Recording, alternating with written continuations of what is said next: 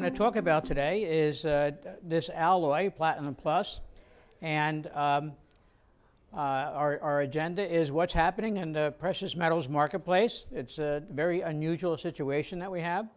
A description of the Platinum Plus, how you can get Platinum Plus from Argen, and we have basically three forms, as you'll see, and then hints and tips for successfully using Platinum Plus. So first, let's talk about what's happening in the commodity marketplace. So I have two graphs here, the palladium price up on top and the platinum price on the bottom. And I have a big blue mark here. That blue mark is in 2015, the end of 2015. And what happened there was that's when Volkswagen admitted that their diesel engine really was polluting, and it was not as clean as they said it was. And what that touched off is a rise in the price of palladium, but you can see it's very dramatic at that time. That was just between 2015 and 2018, and a continued decrease in the price of platinum.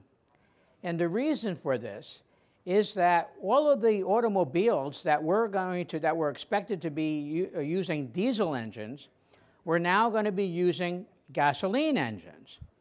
And platinum is needed for a diesel engine because a diesel engine produces nitrous oxide, and platinum takes the nitrous oxide and converts it into harmless nitrogen and oxygen.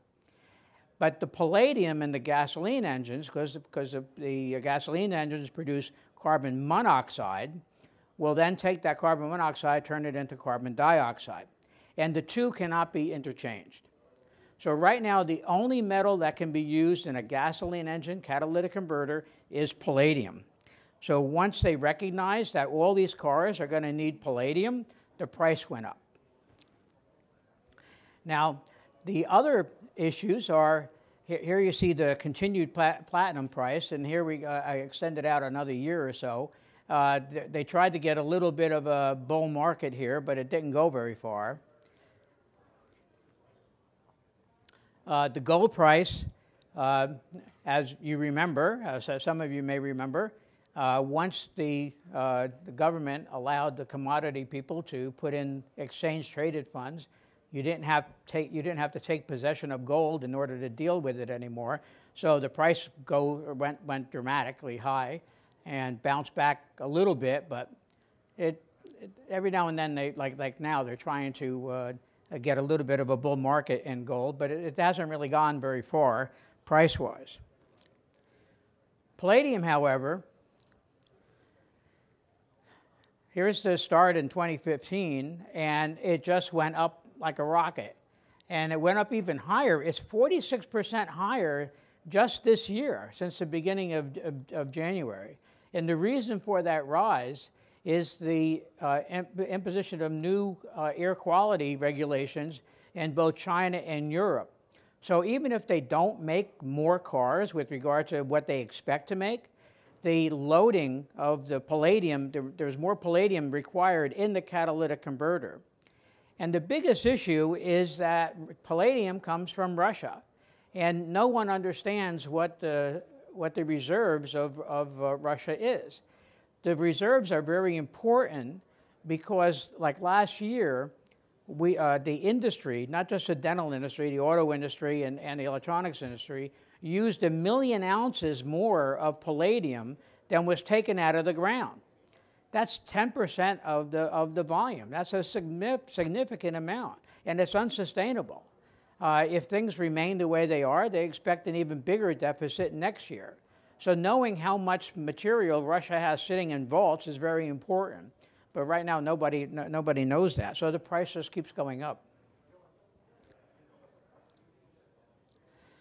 So why did it go up? Basically, there's no substitute for palladium in gasoline engines. That drives the price up. Poor information, as I said, about Russian stockpiles. Now, it shows a lease rate here. Now, a lease rate you could consider like your credit card rate. And it's imposed on the companies that are using the palladium. So typically, like a lease rate of gold is 1%, and here you can see palladium, it went up to 30%.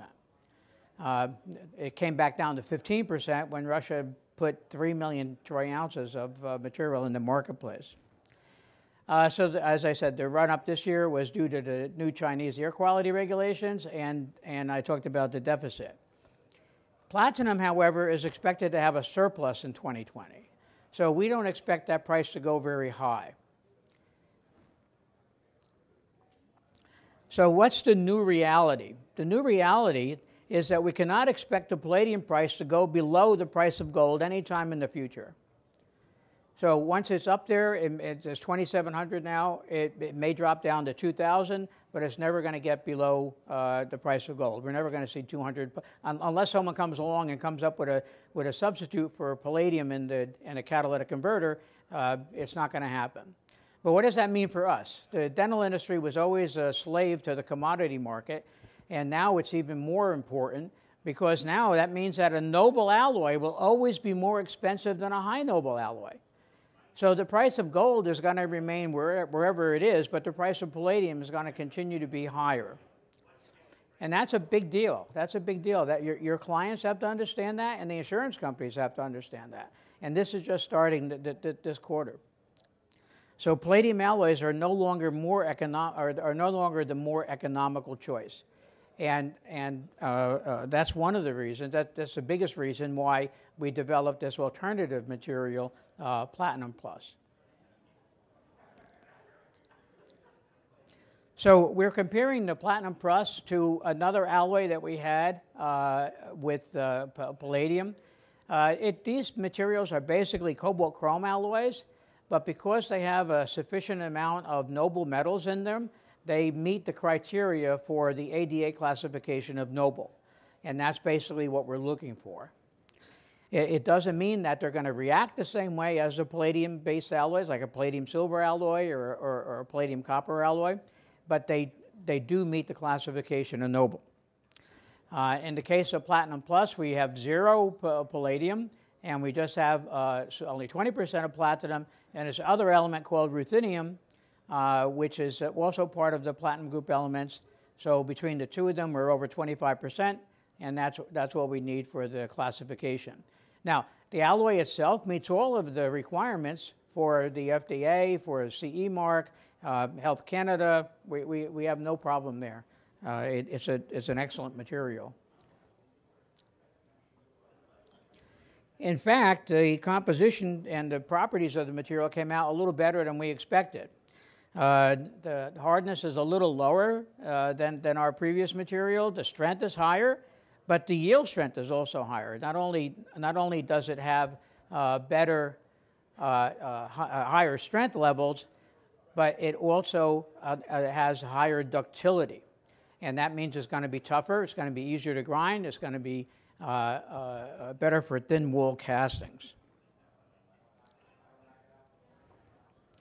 The thermal expansion is also lower than what the previous material had, and this range, 14.3 at 500, works very well for the majority of porcelains in the marketplace. The one porcelain we had an issue with happens to be the inline from Ivoclar. And it's not that you can't use it, but you have to follow the Ivoclar instructions to the T. And Ivoclar does not recommend a full wrap porcelain around a pontic. And obviously most of the doctors like that. So it's a little bit of an issue. So we rather not recommend it. Now the melting range is high. And that's where sometimes we run into some difficulty. But for the most part, it works very, very well. So the material is available in the form of casting ingots if you want to do your own casting.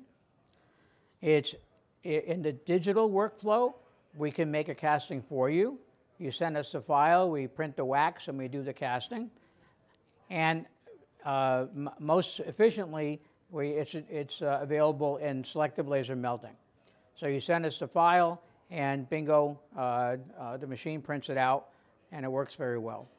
And here again, the powder that is made from this material is very, very clean, and it's worked very, very well. So here's a cast material. This was one laboratory in Town and Country that did this work. You see it's nice and clean inside. The castings themselves are fairly clean. Now, one of the things that we would recommend is you could use the buttons.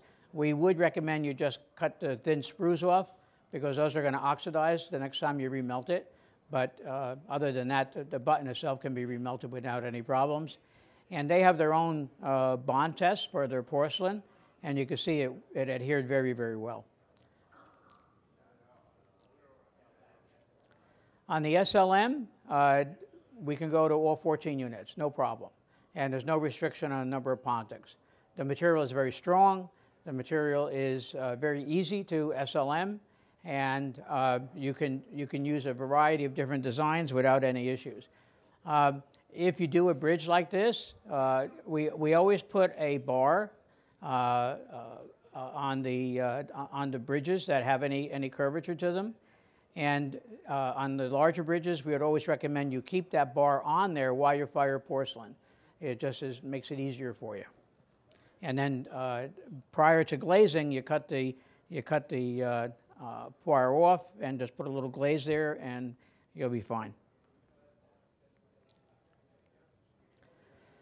The fits, the material is very easy to grind, it's very easy to finish, and the fits are excellent. So, this is what it looks like oxidized, but don't get too excited about the gold. The gold color you could only get when you live in San Diego, so, because the humidity is low. So that's it. But other than that, the oxide itself is not very heavy. We do require that the material be oxidized under vacuum and then sandblasted. That's one requirement that you do have that you may not have on a palladium silver alloy, for example. Okay. Or we recommend, as I said, almost any porcelain can be used except for the inline. This is what Ceramco looks like, and if you look at our instructions, we say we have one zirconia, we have one porcelain Ceramco, and that's just for our requirements on the regulatory side, that we have one material listed. So, the surfaces of the SLM are nice and smooth, very easy. There's no contours, there's no porosity. And we also have no discoloration around the margin. Some of the cobalt alloys may generate that, but we don't get that on this material. And that's probably that's due to the ruthenium content in the material. So first, the tip, when you're sprueing, we recommend you do not use a direct sprue. Using indirect sprues is better. Using a runner bar and then putting individual units on a runner bar is better than trying to sprue them directly. Again, because of that high melting point, the material is going to solidify fast, and you want to make sure you get more metal in the hot investment. For investing, you have to use a non-precious alloy water-powder ratio, not palladium silver or palladium water-powder ratio. You want the maximum expansion you can get. Okay. And again, when we talk about comparing it to non-precious, we're not talking about a nickel-based alloy, we're talking about a cobalt-based alloy. Okay. For torch casting, 17 oxygen, 7 propane is the preferred combination. And we know some people have gotten used to some of the palladium alloys and have pumped up the oxygen a lot. And what happens here with this alloy, it just sits there and oxidizes, and it gives you a nice big black lump. So you don't want to do that. You want to keep it in the reducing flame. And Marlon's presentation will go a little more detailed into how to properly cast it with a torch. And we also have a video online that shows exactly that.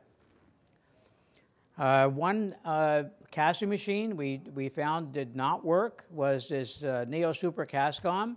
That's the electrical resistance one where it rolls over and does what's called a Argon pressure.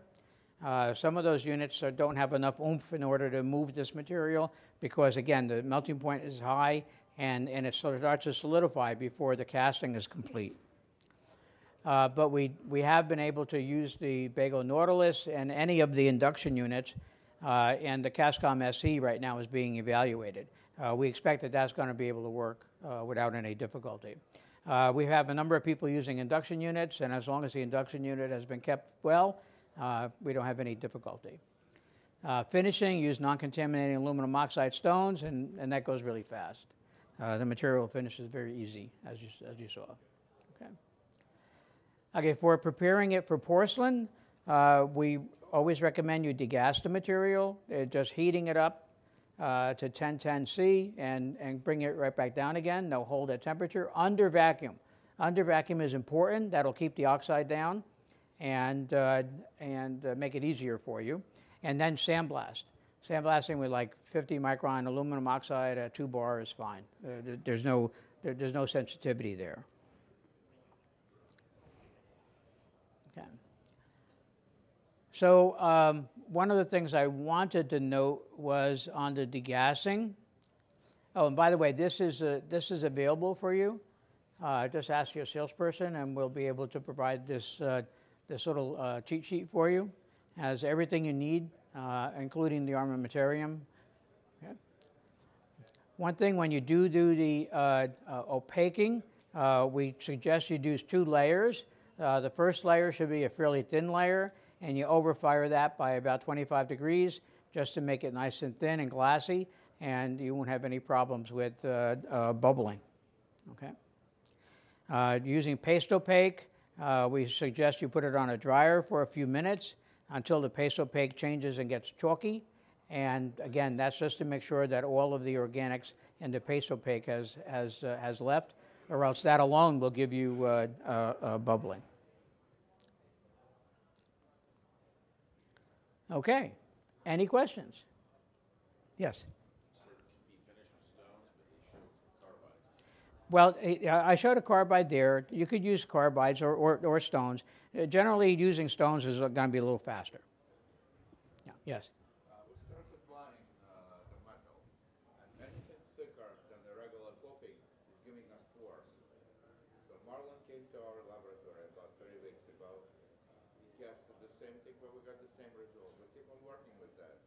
So we can figure out anything thicker, we use a lot of influence, and anything screw retain, anything thicker than a regular coating, we get a lot of pores. It solders well. We solder the pores, but we just can't get the hang of it, just getting it nice and clean. Okay. Well, if Marlon was there, then okay, we'll talk. Okay, we'll talk later. Okay. Well, what investment are you using? I don't remember, but he said everything we're doing is fine. Yeah. We're still getting the same thing. Maybe the torch not strong enough. One of the things that I always recommend, I don't know if Marlon did, but you could be following the instructions fine for the investment, but for any heavy sections, I would always recommend you use a 2-stage burnout. I know in a lot of cases you want to use the rapid burnout, where you just put the unit in the furnace, and that's okay for small units, but when you have a thick section, you really need to have that extra heat in that investment for a longer period of time. To reach the temperature, and then you increase and you hold for another. That's correct. That's correct. So trying to do the rapid burnout for cases like that, you could be following the instructions correctly, but for something like that, you would really want to do a 2-stage burnout. Take your time with it. Let the investment get nice and hot, because again, the metal is going to solidify fast, and unless that investment is very hot and you have enough liquid in that mold, it's going to give you porosity. Well, it's going to be dependent on the investment, but nothing less than 1,500 at the top. I mean, 1,500, 1,600, that's good. Okay. Any other questions?